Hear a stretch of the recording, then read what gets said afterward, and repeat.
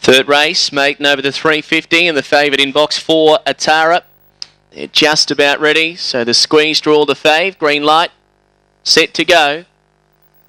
And away, Atara's began well, gets a nice clear run, the favourite, to drop onto the rail, probably a length or so behind Brittany's Angel, who's the initial leader. Then Hollywood Donuts, wider out Lil Black Jess, followed by Bring the Spring.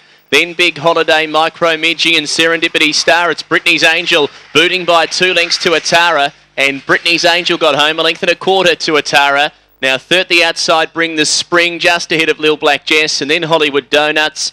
They're followed by Micro Midgie, Big Holiday, and Serendipity Stars trailed the field home. 1971 for Brittany's Angel.